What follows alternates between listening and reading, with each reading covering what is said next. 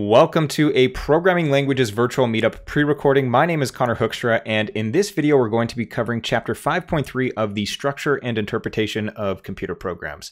Taking a look at the table of contents for this chapter, the chapter is titled Storage Allocation and Garbage Collection, and there are only two subsections, 5.3.1 Memory as Vectors and 5.3.2 Maintaining the Illusion of Infinite Memory. And if you take a look at the page count, you will note that this is a shorter chapter.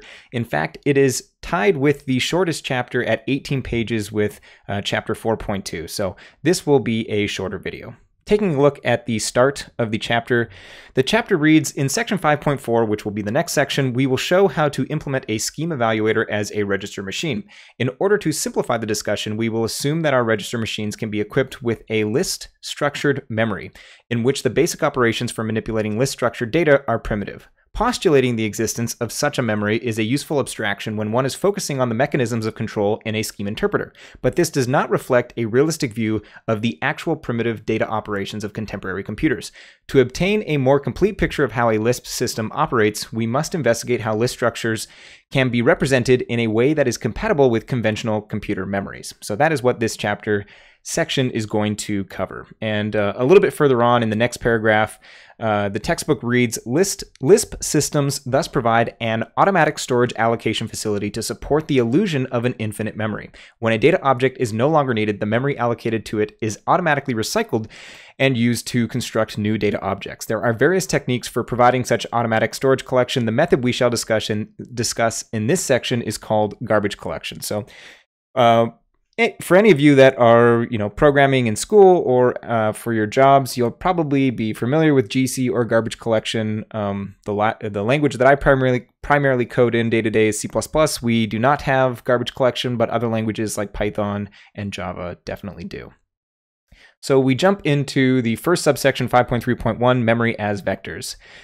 So the text reads, representing Lisp data. We can use vectors to implement the basic pair structures required for a list-structured memory. Let us imagine that computer memory is divided into two vectors, the cars and the cooters. We will represent list structures as follows. A pointer to a pair is an index into the two vectors. The car of the pair is the entry in the cars with the designated index, and the cooter of the pair is the entry in the cooters with the designated index.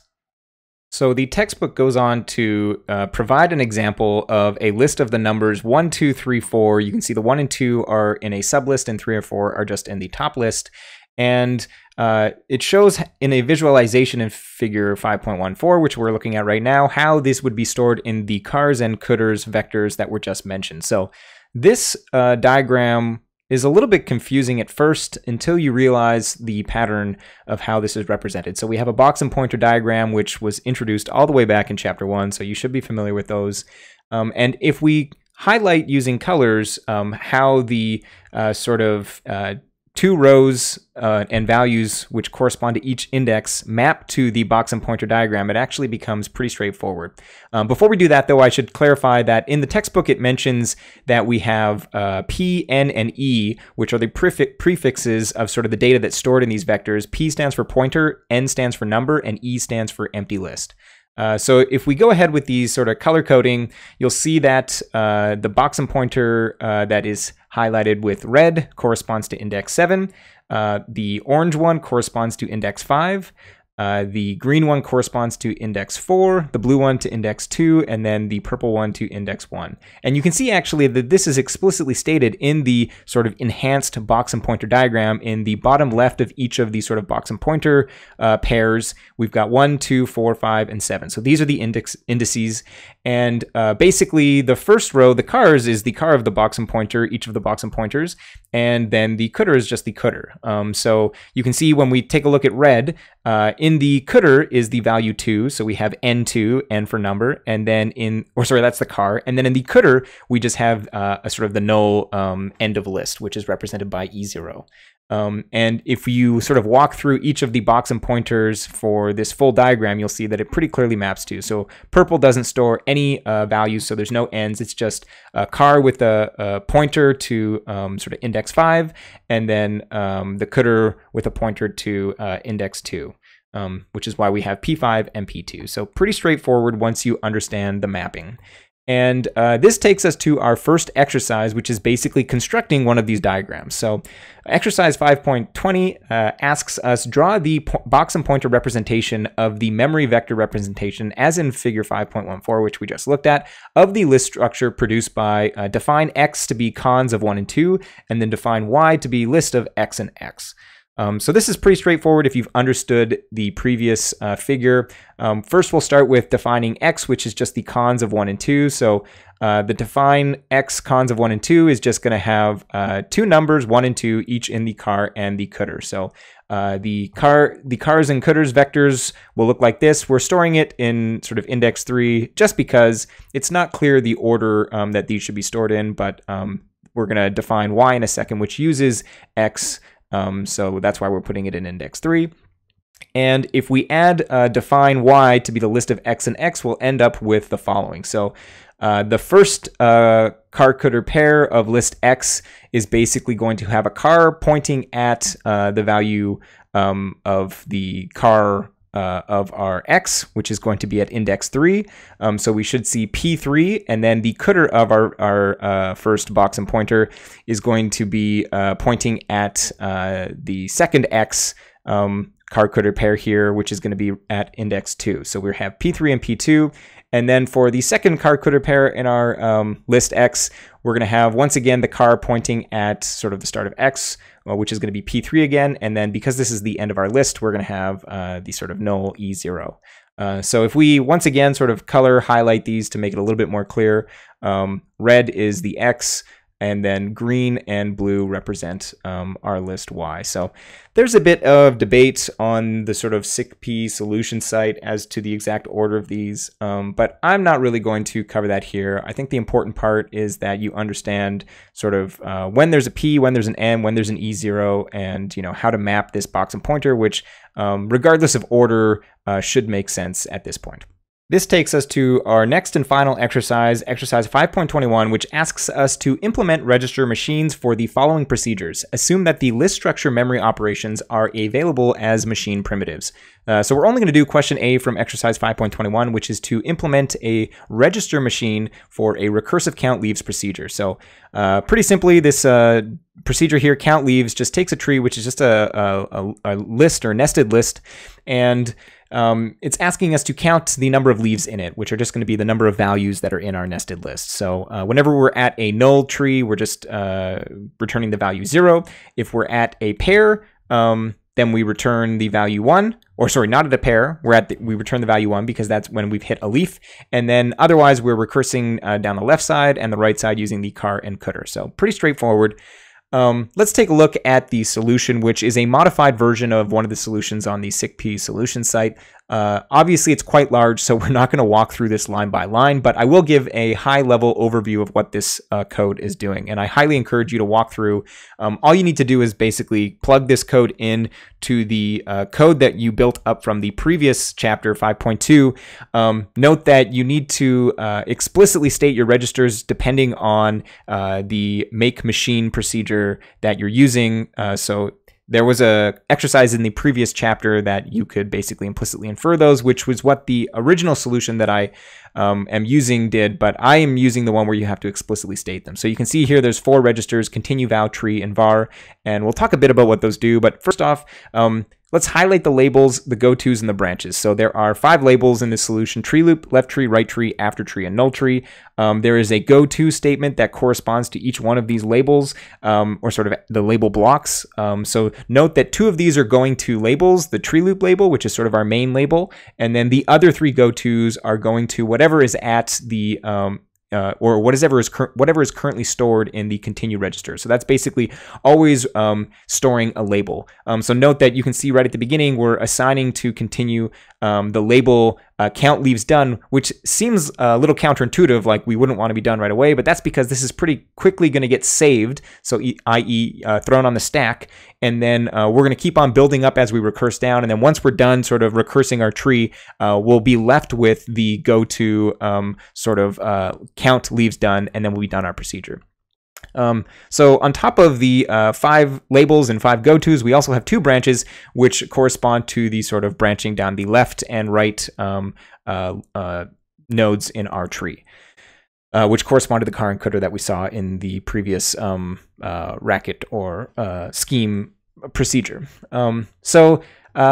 I've already sort of mentioned that the main piece of this is sort of the tree loop, and at the end of our left tree and right tree, we are going back to our tree loop.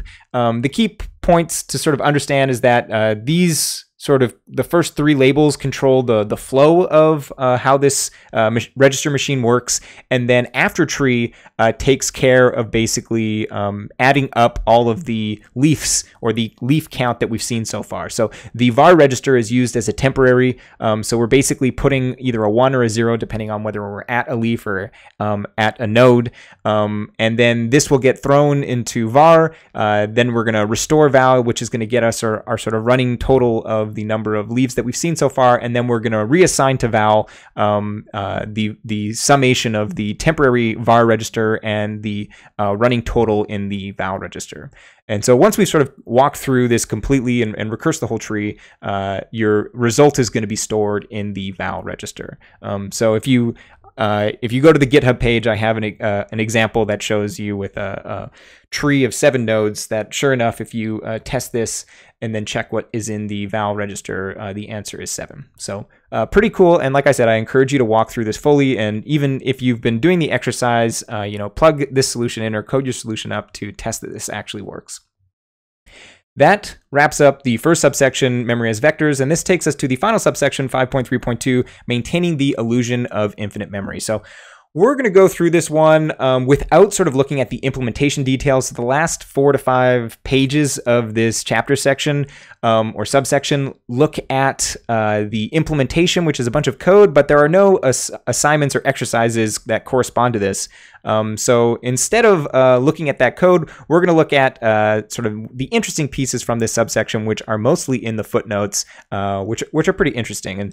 And sort of the main summary of this subsection is that we maintain the illusion of infinite memory by using garbage collection or some adjacent language facility.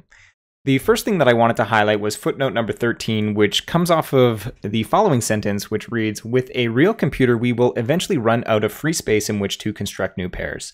And footnote number 13 states, "This may not be true eventually, because memories may get large enough so that it would be impossible to run out of free memory in the lifetime of the computer. For example, there are about 3 times 10 to the 13 microseconds in a year. So if we were to cons once per microsecond, we would need about 10 to the 15 cells of memory to build a machine that could operate for 30 years without running out of memory. That much memory seems absurdly large by today's standards, but it is not physically impossible. On the other hand, processors are getting faster, and a future computer may have large numbers of processors operating in parallel on a single memory, so it may be possible to use up memory much faster than we have postulated." So I found this kind of cool, going back in time to either 1986 or sometime in the 90s, depending on when this footnote was published with the first edition or the second edition. But regardless of it being the 80s or the 90s, it was definitely over 2 decades ago as of this recording on January 3rd, 2021. It's hard to say what how many bytes they thought a cell would consist of, but if you assume it's 4 bytes, so it could store an int32, 10 to the 15 times 4 bytes is equal to either 4,000 terabytes or 4 petabytes of memory, which definitely I do not have on my machine right now. And they were definitely correct with their sort of ladder postulation, which is that most machines these days have multiple cores. I mean, my workstation has 12, and I believe I have 48 gigs of memory. So we definitely have not hit the 4 petabytes of RAM, but we have hit multiple cores. So I hope that we get to the point where we have 4 petabytes of RAM. And maybe in my lifetime that will happen.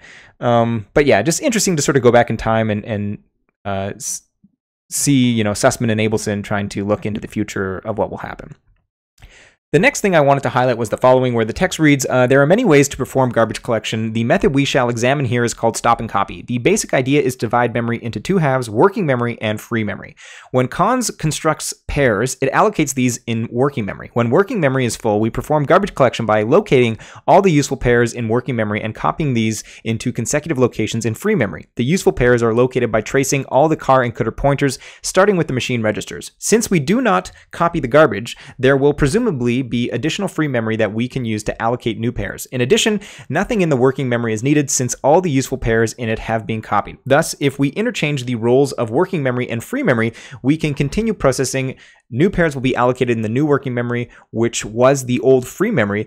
When this is full, we can copy the useful pairs into the new free memory, which was the old working memory. So we'll look at a visualization of this after we take a look at footnote 15, which is actually the more interesting part of this sort of paragraph.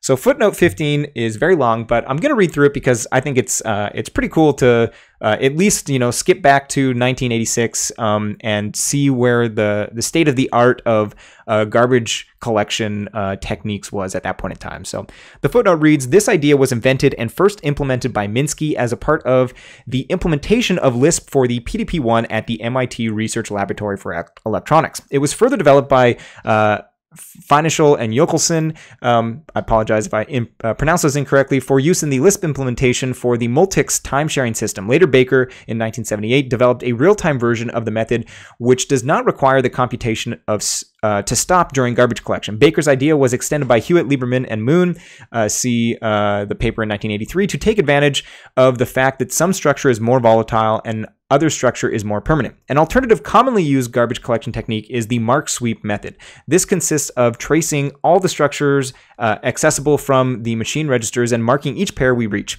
We then scan all of memory, and any location that is unmarked is swept up as garbage and made available for reuse. A full discussion of the mark sweep method can be found in Allen 1978.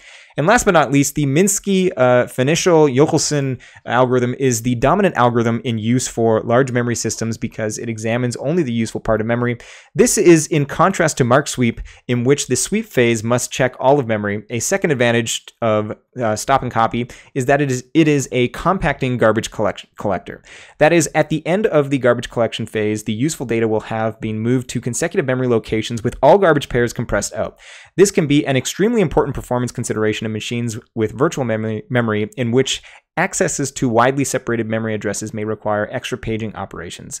So I, due to the fact that I don't work in Java and don't know a lot about garbage collectors, don't know what the state of the art is, but I think it's really cool to sort of look back at sort of the evolution up until whatever 1986 or the mid 1990s of, sort of the mark and sweep idea and compacting garbage collectors versus non-compacting garbage collectors. Yeah, I thought this was honestly one of the most interesting parts of chapter 5.3. And last but not least, this is the visualization of the description of sort of the two free and working memory garbage collector scheme. So this is sort of split into sort of two halves. You can sort of imagine a vertical or horizontal line here. We start off with sort of free memory. So this is the unused memory, and then a mixture of useful data and garbage. And then after we have done our garbage collection, where our data used to be is now discarded memory, so AKA will be reused in the future. And now we have all of our useful data, partitioned to the front, and now free memory with the garbage having been sort of deleted. And this is, I think, a lot more clear to understand than reading that paragraph. And I believe the last thing I want to note is just this really funny footnote of footnote number 17, which states the term broken heart was coined by David Cressy, who wrote a garbage collector for MDL, a dialect of Lisp developed at MIT during the early 1970s. So I haven't covered the part of the chapter that mentions it, but basically when you're moving data from one partition sort of to the front of the other free memory, which is going to end up being the partitioned useful data, whenever you leave behind sort of the data that's been moved from, they call this like, they mark it as broken heart so that you know that this data has already been copied. And if you need to copy it again in the future, you don't end up copying it. You just do sort of pointer reassignment to point to the correct place. So I thought it was neat that in the MIT lecture by, I believe, Sussman and Abelson, they mentioned that David Cressy was a romantic, which is why he termed it broken heart. And with that, the last thing I want to mention is just the MIT lecture that I just mentioned. I highly recommend, once again, similar to the lectures that corresponded to 5.1 and 5.2, these lectures are way better than the text, way more interesting to watch than it is to read these chapter sections, at least for chapter 5. At least that's what I found. They cover basically the same stuff that I've covered in more detail and probably did a better job of explaining it. And at the end of this lecture, because it's 10B, it actually corresponds to the last lecture of the course that they're giving, because I believe this lecture was given next to the first edition of the book, and they've rearranged the order of chapter 5. So because this was the last lecture, Dr. Sussman ended with basically explaining the halting problem. So that's how he halted the course. And then very funnily, one of the students in the class asked a question about the halting problem, and then after that followed up with, is that the last question?